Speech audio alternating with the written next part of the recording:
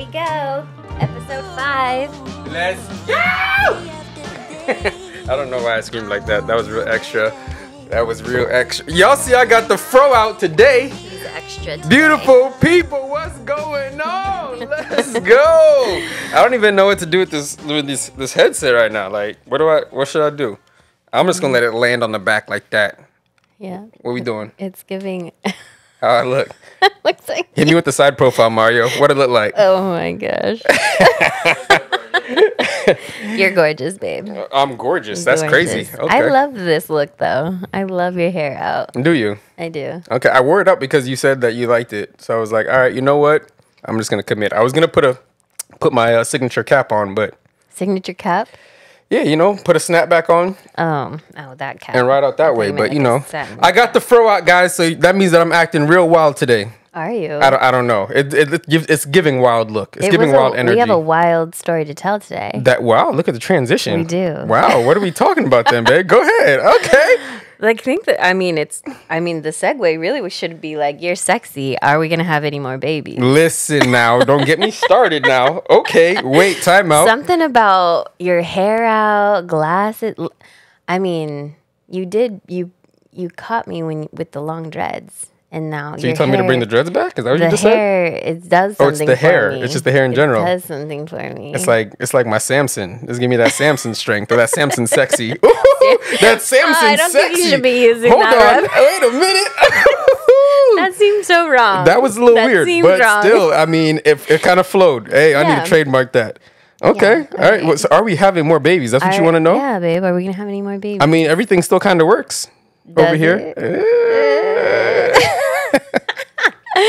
Well, I will say that we have to tell a story first because it's one of the reasons that made us decide whether or not we're going to have any more babies. And what story is that? And that is our beautiful baby boy's birth story. Okay. The golden boy. The golden boy, our little one, Simeon. And it's an interesting story. Yeah. It was a journey. Let me say that. For sure. One that we didn't really expect. Nope. But I mean, we didn't expect any of it because I think we were like, I was good after one baby, and you were like, no, she's gonna be weird. We need to have another baby. That is correct. And she's still weird. So I guess the other kids didn't really help much. So we had 2, and then I was like, babe, I'm good. I'm good with 2. We got this. And then you were like, I don't know. And then God was like, nope, you're going to have one more. God answered that for us. He did. He was like, oh, you might not want one. You kind of want one. He's like, don't worry. Yeah. I got the final say. He didn't even give us a chance to decide. Praise God. He's a good God. Yeah. So we ended up pregnant with Simi. I think Penn wasn't even a year old yet. They're only 19 months apart. But but that was like so exciting when we were like, oh my gosh, a third baby, and then immediately turned to panic. Yeah, because Penelope was born in April. Simi was conceived in February. I know. Quick math. Oh, Come on, baby. Yep. Step your game up. It's so that means blurry, that she was. So that means that she was February. That means that she was 10 months old when we started this journey of Simeon. She's still a baby. It was very interesting because it's not something that we planned. No. And when we found out that you were pregnant, we were like, okay, we should probably start doing some doctor's appointments and making sure that everything is good in there. Because if you guys watched the previous podcast, where I think it was 2 podcasts ago, where we talked about Penelope's birth story, there was a lot that took place that had us on our heels. And so we have this thing called NAIT, Yes. which happens only when Matthew and I make babies. It's super rare. that didn't stop us. But just like a recap, if you didn't listen to that last episode, basically it's like my body attacks the baby's platelets that they get from Matthew. And so basically that means like they could bleed out because they have nothing to stop the blood. So anyways, really scary. Can't figure it out if you can't tell until the baby is born. So we remember from when Penelope was in the NICU, when the doctors found out actually what it was that we had, they were like, oh, and if you have any more babies, you got to do X, Y, Z. But we were like, on cloud 9 at the fact that we got to bring her home. Yeah, there's like the shock factor. We were not listening after they were like, oh, everything's good. You can take her home. We were just like, all right, zone out. And so then I was like, once we found out we were pregnant, I was like all excited. And then I'm like, wait, what did the hematologist tell us? And so I'm like, I don't even know where to begin. I don't even know what to say, like what to look up, what to tell the doctors. So I'm going to my scheduled OB appointments and I'm telling them what happened and that I know I'm supposed to be doing something else.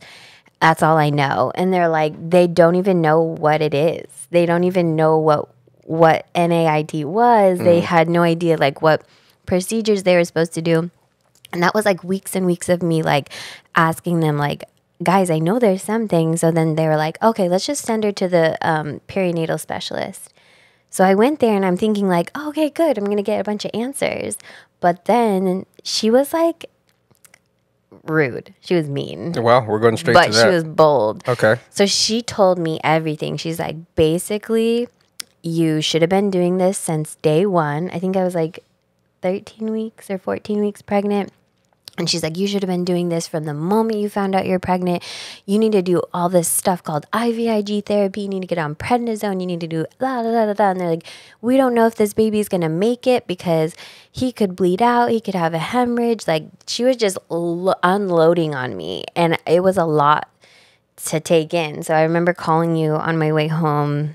I was just bawling my eyes out. Well, we didn't have a name for him at this point. We weren't sure. Yeah, we didn't know the gender, but she's like, this baby's gonna die. Yeah. I was like, what are you talking about? I was like in tears, and Matthew just like calmed me down over the phone. He's like, it's okay, we're gonna get through this. Like, God didn't give us this baby for like no reason. We're gonna go through this process. And so thus began the process. Yeah. And God works in some very mysterious ways. It's hilarious. I mean, this story is not hilarious, but one of the big hurdles that we had is like, we knew that this is going to cost a lot of money. And we were like, listen, we need to talk to the insurance. The doctors actually told us, they were like, yo, you guys need to... They can't start until we ask if the insurance will cover this procedure because it's really expensive and it's really intense. So we had to call our insurance, and it took a couple weeks actually to get their approval. Mm-hmm. That took a while.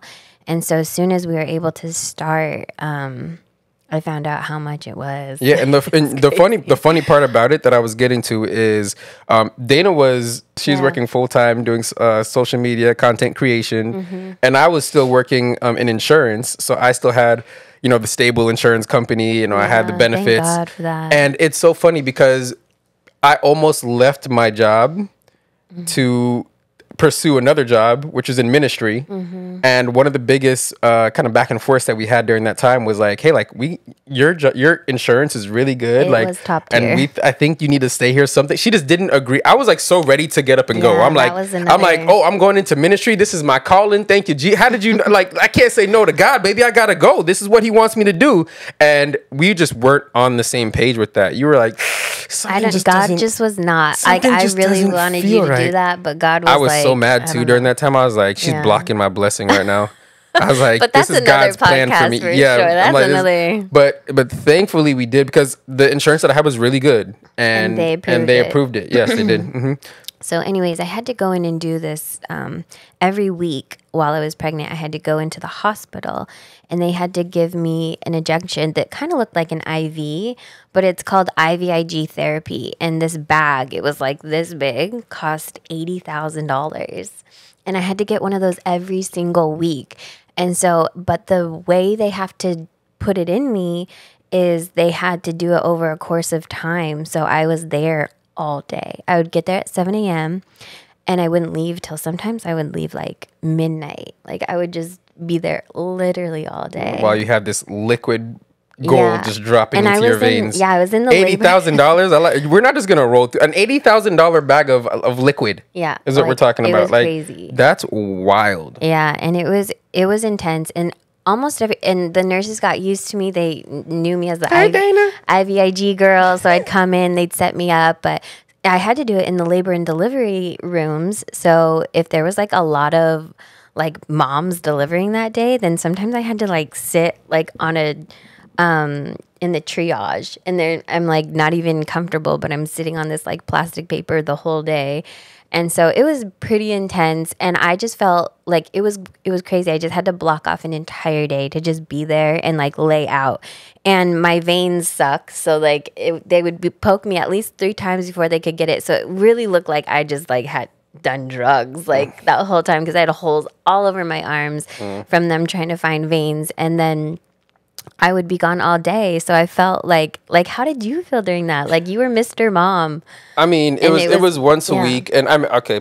So Penelope was at this point, she probably was about a year and a half while you're going through this whole procedure. And it was just like, it was a lot to balance just because, that separation anxiety for a child at that age. It's like, where's mommy? She's been gone all day. Mommy's been breastfeeding, so she's used to the boob. Daddy, you ain't got the boobs that mommy got. Your boobs are a little different. They're not producing what mommy's boobs are producing. So they're still luscious. Help me. I mean, come on now. I don't miss bench day. I'm gonna tell you that much.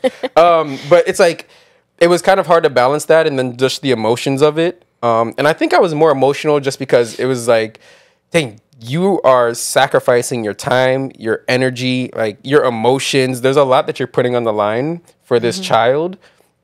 So like, it was easy for me to take care of the kids. Cause I'm like, I'd rather take care of the kids in this situation than have to, be laid up with, IVs in my arm. Like that's way more of a sacrifice at this point. So, I was more emotional and I was feeling for you more than I was like feeling for myself because there's no pity party over here, so it's like it was just so amazing seeing you go through that and seeing you be as strong as you were through the process. Yeah, it's almost like a blur because I really like going through all of that and being gone, and then because it was a high risk pregnancy at that point, I was going to see the doctor twice a week. So I'm also going to doctor's appointments, and our doctor's office is like 45 minutes away. So I'm gone like 3 times a week and a full day once a week. So it was a lot, but I felt like it was all a blur because I was like doing whatever it took for the baby. I wanted to just sacrifice and do whatever I could. And then I think what we went through with Penelope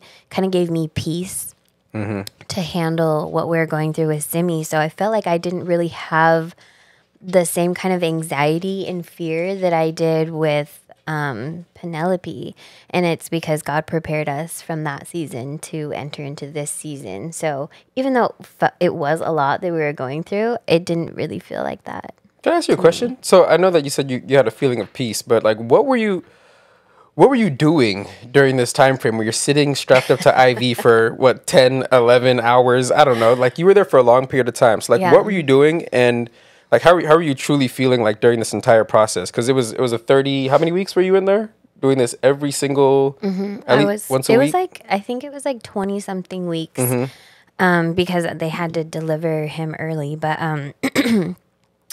yeah. So first of all, I did watch a lot of Grey's Anatomy. Well, that's not. I don't think that's the right show to watch while you're in the hospital. But it did prepare me because I didn't have a C-section before, and seeing them in the OR prepared me for my C-section. But I did a lot of like meditation, devotions. I was in the Word a lot. I would do any kind of editing or work that I could on my laptop, but most of the time I only had one hand because my veins are terrible. So like sometimes they'd have to hook it to my hand, and if I moved, it'd come out, and then they have to start all over again. Or if I had my arm here and I'd close it a little bit to bend, it would block it off, and then it would start beeping, and then the nurse would have to come in. And I wanted to be as easy as possible because I'm like taking up a whole bed, and these nurses are like, tending to all these like women in pain and having babies. So I wanted to just be like invisible. So I try not to do much, but most of the time I'm like doing work with one hand or watching shows and reading. So it was awesome to be able to rest, but it was really uncomfortable at the same time. You know what I mean? So like I didn't have to parent and chase little kids around while I was pregnant for one day of the week, which was like, it was kind of nice. So you kind of walked into the hospital with like a smile on your face. You're like, yeah, I'd have to like pack my lunches. Well, in the beginning I packed like breakfast because I thought it was just going to be a couple hours, and they're like, oh no, you're going to be here all day. And some of the nurses were just like, oh my gosh, you're still here? Like, and so I made friends with all the nurses. And so sometimes they would like grab me food from the hospital and bring it in to me. But usually I had to like pack food and snacks for the whole day. And what's up? Yo, shout out to the nurses over at St. Mary's, man. Y'all held it amazing. down. Thank you guys. You took care of my baby while she was in there. So anyways, like fast forward, I don't know, 20 something weeks, they told me that we needed to do a C-section because if I were to push him out and he does have low platelets, then something could happen. Like he could have a brain hemorrhage, he could bleed out, or something could happen really detrimental. But and the thing that we had to watch out for is that with this condition, with the NAIT, it gets worse with each baby. So I could be doing all of this therapy and taking all this medicine, and it could potentially be doing nothing. And so they don't really know until the baby comes out. So this whole time we're thinking like praying that it's working, like praying all of it's working. So we ended up having a scheduled C-section, which was also super crazy. Like, that was probably one of the wildest things I've ever seen in my life. Because, so if for those who have never been in the room while a C-section is taking place, they have Dana's body laying down on this table. They have a huge, like, sheet, tarp, whatever you want to call it. That's pretty much like from her chest down for the rest of her body. Her head is on the other side, and I'm sitting on the other side with her, but I can still see on the other side of this sheet, right? So these doctors are going in, they're doing the procedure, and she's just looking at me with a smile on her face, like... like my whole insides are just like she's so happy. Look at her. And then I look on the other side, and literally they're holding her belly. Like, it's already cut open. It's like just like a piece of paper. Like, they're doing one of these. They had a vacuum going. I'm like, what is happening? And she's just on the other side like this. I'm like, your body is cut open. I got a video of it. I'm going to show y'all right now. Stop it. No, it's so funny because the doctor was like, no video, sir. And he's like, okay. I'm like, no, y'all got me messed up. I need some proof because this is crazy. But seeing that, I was like, man, I know you were drugged up, but I'm like, you're strong. And that whole recovery process was crazy too, because we didn't have a C-section with the first two kids. And I felt like it was a lot easier for you to recover, and just watching you recover was like no big deal. But like this one, oh my gosh, man, rough. Like I was like, yo, Lord Jesus, please bring us some help and support, because like I guess there was gas building up in her body, and it was just hard for her to move, and it was a tough process seeing you go through that. So it was rough. You did great, babe. I'm proud of you. Thanks, babe. So then Simi was born, and he came out with low platelets still. So I can't imagine if we had done nothing. He came out with 21,000, and for reference, your average is like 150,000 to 100 or 400,000 platelets. So Penelope came out with 11,000. He came out with 21,000. So I do think the IVIG thing helped, but because my antibodies get stronger and stronger with each baby, that it just gets worse. So it was pretty scary to think that he came out with such low platelets even after everything that we did. Yeah, and I think like you said, Penelope kind of prepared us for this. So when we got that news, and I don't know how you feel, I guess you can talk about that, but I still had a feeling of peace. I was kind of like, we've been here before. God has delivered us before. So I know that he was with us then, and he's going to be with us now. Same God then, same God now. Yeah. So I had that feeling of peace within me that was just like, no matter what happens, like we know that we're going to make it through.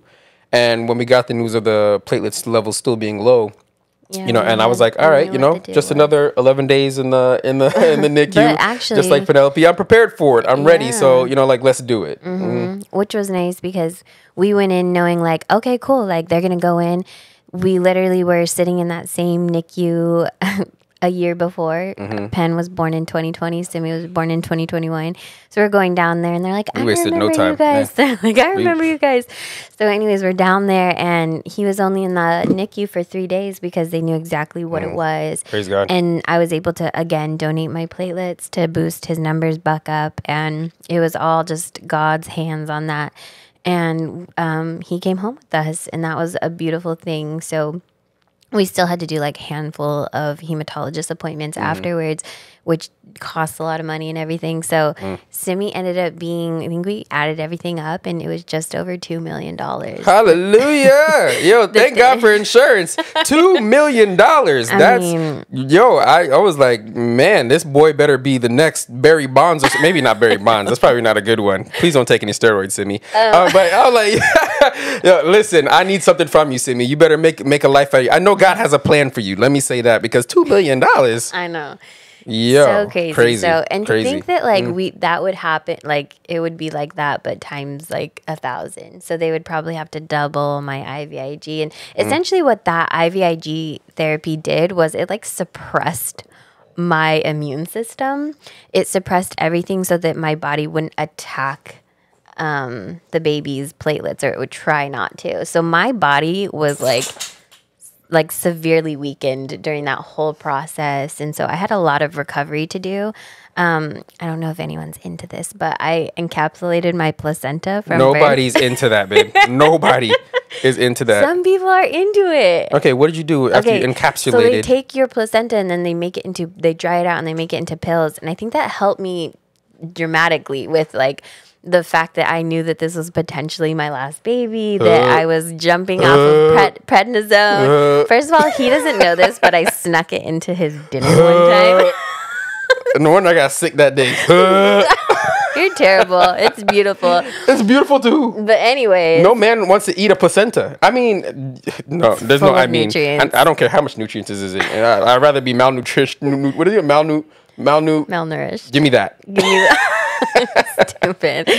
But anyway, so all that to say, that was a lot. So the question was to start this podcast. So are we having any more babies? That's the question. We are not having any more babies. And why is that?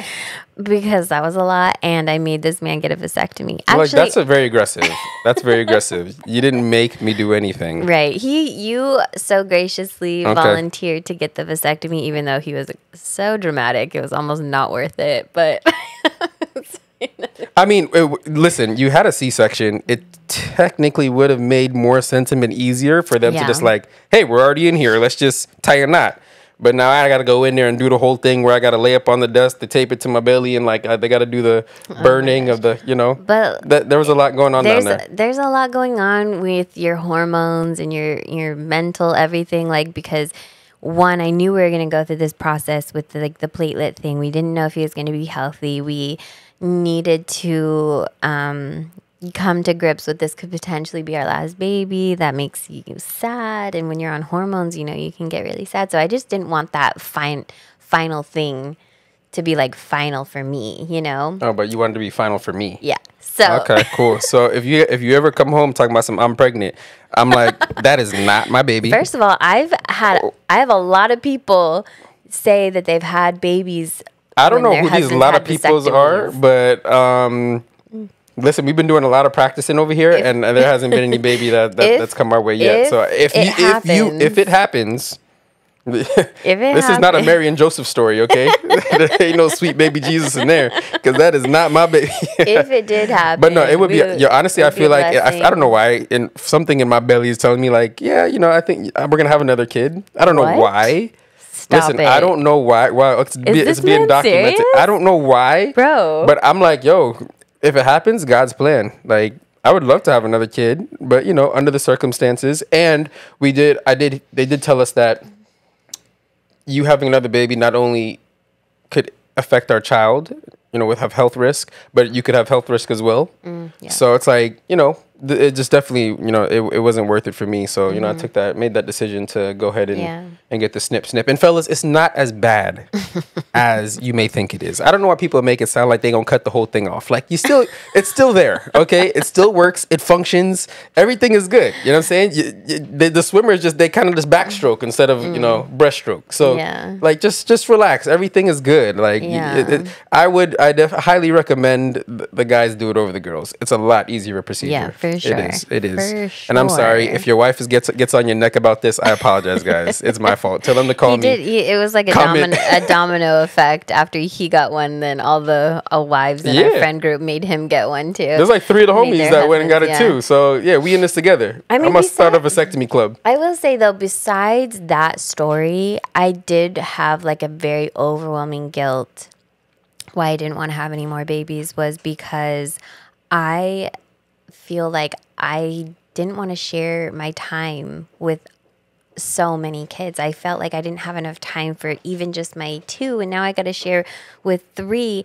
And so it was really tough for me to just be like, oh yeah, let's have more babies, but then they got to share me like 5 different ways. That made me really sad, and I didn't want to do that. I want to be able to give them my all and just have energy for them. And so it was, that was a big thing. And I don't really know many people that have that same guilt, because I feel like most people just want like all the babies. But I just felt like I had so much time with Pia, because like she had us for 3 years without any interference of siblings, and then we had Penn, and I feel like I didn't get to give her as much time as I got to give Pia, and then same with Simi. So I just feel like I just didn't want to have to split my time up so much, Yeah, but now like Simi's grown, and like, do you like ever think about like, man, look, this is really over. Like, I wish I could have one more. Like, does that thought process ever take place? I mean, when you look as good as you do, sometimes I'm like, I can get another baby, but and maybe this one will look like you. I don't know. Well, on that note, let's wrap this thing up and let's see if we can give number 4 a try. No. Oh my god! But no, I do understand that. As far as having that mom guilt or parent guilt, just in general. Because you do want to make sure that every kid gets their ample time of, love and affection, and you really get to like put that time and effort into them. Yeah. But at the same time, I'm like, hey, listen, God made us to reproduce, so we reproduced enough. I mean, we could at least a little basketball team, 2 more, just so we could run, a 5-on-5 if we needed to. Listen, you got 3 nephews down the street, so okay, we'll put those together. I think we're done here. I guess that works. Okay. Yeah, we're done here. So you got some words of wisdom for the people. What you got? During this whole season, I had written this down, like, I don't know how long ago, right? I think it was right before I was about to walk into the perinatal specialist. I read this verse, Acts 20:35. In all things, I gave you an example that so laboring, you ought to help the weak and to remember the words of the Lord Jesus, that he himself said, it is more blessed to give than to receive. So I felt like this story and this testimony needed to be shared, and God did that for a reason. I love that. So, I love you. Oh, I love you too, baby. Let's go. We'll wrap it up on that. Okay. Yeah. You hungry? We should put in an order for something. What we eating, Mario? What you want? You want some Mexican? Mexican sounds great. All right. Love y'all, baby. Peace and love. God bless.